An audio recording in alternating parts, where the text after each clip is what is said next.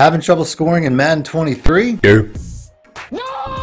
Whether you're constantly getting sacked, Oh my God! having trouble beating man coverage,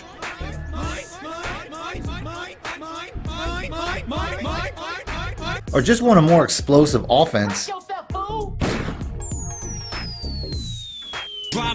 So if you want to see what offense I'm using to get results like this, Oh my God! stick around after the intro. Champ is here! For the cheapest, fastest, most reliable MUT coins in the market, check out my coin sponsors at AOEAH.com and use discount code MONEY for 3% off. Link in the description below.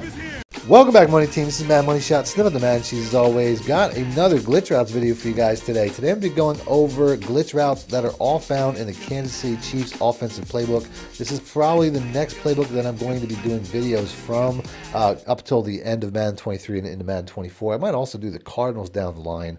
But as always, I try to do, this is a part of a monthly series where I try to do 5 glitch routes from a specific playbook that I'm going to either be using or I'm already using. Last month I did the Pittsburgh Steelers, so if you guys want to check that out, that's the playbook that I'm currently using. I will have a link in the description as well as on-screen pop-ups at the end of the video, so stick around for that. But if you want me to continue this series, please make sure to be a subscriber, hit the like button, let me know in the comment section as it helps out the video and the channel. And if you want to see your favorite playbook next, let me know in the comment section what playbook you would like me to use, and then maybe that's the next one I'll use. I'm thinking maybe Lions, thinking maybe Cardinals. I'm not really sure, so like I said, let me know in the comment section what playbook you'd like to see some glitch routes from. Other than that, I did just put out the Pittsburgh Steelers ebook, so if you guys need any help or more money plays or more glitch routes for your offense like this, you can check out this or any of my ebooks. All you have to do is click the link in the description or the top end comment to have them sent to the email of your choice for instant download.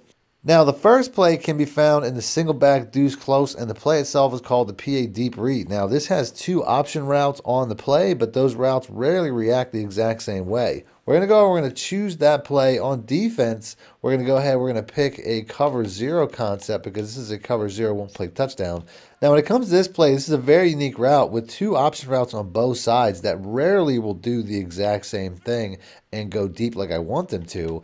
But when they do, typically it's a very easy one-play touchdown. As you can see, this guy just runs right past his defender for an easy one-play score from 60 yards away. The further you are away from the end zone, the better, because you really want to just wait for this guy to run around his defender and then basically just lob up the pass. And you can see he gets right past him right away. The receiver on the other side does not run the deep route, though. He runs the shorter version. He runs the comeback route. He'll travel about 10 to 15 yards and stop and come back to the ball. It's actually closer to 20 yards, but still, if you lob past this by mistake, you're more than likely going to throw an interception because the ball is going to be in the air too long. So you really have to know which receiver is going deep and which one's cutting it off short. And I think it's really based off of the fact that this receiver doesn't get past the cornerback. It would make no sense for him to continue to run this route based off the fact that the cornerback doesn't bite on the shorter route. So you basically have the best of both worlds with one receiver getting open short and one receiver getting open deep. Next up, we have another unique route out of a very rare formation called the single back deuce Y flex. The play itself is going to be called the PA deep cross, and this is another man 0 beating concept. So we're going to pick the Overstorm Brave one more time. The route that I'm going to focus on this play is going to be the X route, but you'll notice that the blocking setup on this is not necessarily ideal. So I'm going to go ahead and I'm going to re-block the tight end and the running back because I don't really like all that extra motion and stuff that they're doing. Something else you're probably going to have to do is have the tight end and running back going out in a pattern, because you'll notice on that last play that based off the fact that these guys were blocking, this deep coverage safety knows he has no responsibility, so he's going to drop back and become like a single high safety, making this route not work. So to force these safeties into coverage, you're going to have to put the tight end on a drag and put the running back on a check and release. The check and release is a pattern that will hold the safety, but at the same time, it will act as a blocker. So if you have a man 0 blitz, he will pick somebody up like he did here, allowing time for this guy to basically get over the top and get a very big play, as he did get a little bit of an arm tackle on Tony, but Tony was still gone. So you can see how Tony kind of just jogs up to him like he's going to block him or something before the defender completely flips his hips to get into like a sprinting position, but he stops dead in his tracks. So doing this is what allows Tony, who never really stops, to basically keep his acceleration and run right past the defense defensive back, and that's why this play works so well. And you can also see we get a little bit of extra contact down the field from both the receiver and the DB,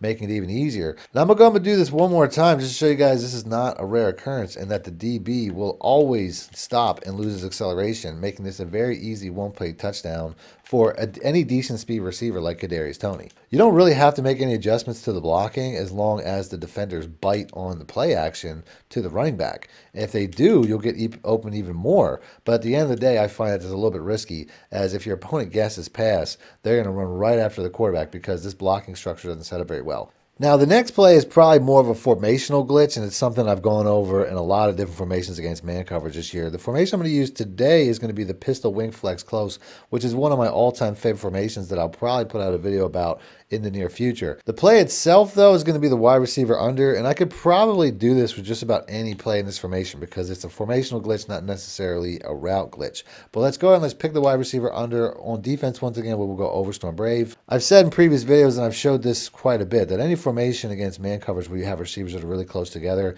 there's a very high likelihood that you can glitch them out with routes that basically intersect. So I'm going to basically do that here. I'm going to put my running back on a pass block, and I'm going to put the X route here on a slant, which is why I said this can probably be done out of any play in this formation because you can create a slant and a fade with the two routes that I'm going to use, and you'll see how they'll basically just run into one another, and the B route will get right past the defender based off the fact that anytime a receiver runs into a defensive player like he does here, for whatever reason, the defensive player loses acceleration and the offensive player does not. Now, I find that this setup is more consistent if you put the X route on a slant, which is why I said you can kind of create this look from just about any play in the formation. And I'll go ahead and I'll do that now as I put the running back on a check and release. You can see once again, he runs into, it's the fade and the position that really makes him run into the defensive back, which is why I said this is more of a formational glitch than a glitch on the play. Now, the next play I'm going to show is going to be out of the gun deuce close, the RPO read flat wheel, which has been, you know, a plague in Madden throughout most of the year. As this play feel like it was mostly patched. I'll go ahead and I'll pick random over. I touched on this play a lot in the past. At times, the RB route here used to get open, but you can see, I mean, it still gets open quite a bit. Still a pretty good play, but it used to get open. It used to really glitch out man coverages and stuff like that, which it really doesn't do as much anymore. You can see there, that was actually a cover 4. I mean, it's still a really good play, obviously, but it's not as glitchy as it used to be. Like I said, man coverage and stuff like that. A lot of different defenses used to not cover this at all. So I didn't really want to include this in the video. The B route here is also a very good play. It's still a very good play, but like I said, I don't feel it's as effective. I do feel like man coverage does a little bit better of a job. As you can see, I mean, it still gets open outside of it. It's still a really hard to stop play. So I did want to include it in this video. Next up, we have one more play out of the single back, and that is out of the single back tight way off. And the play itself is the out and up. So we're going to pick that.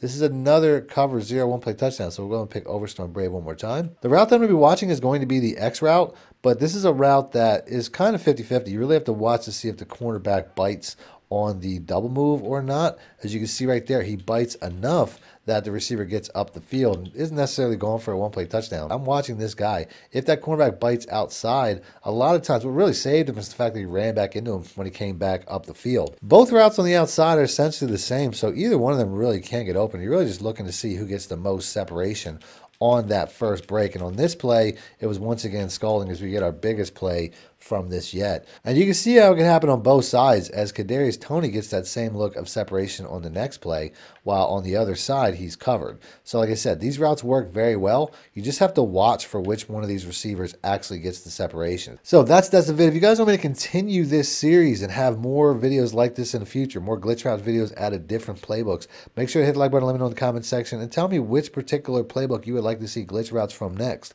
I'm thinking either Lions or maybe the Cardinals are probably the most unique, and they're also some of the most used. So like I said, let me know in the comment section.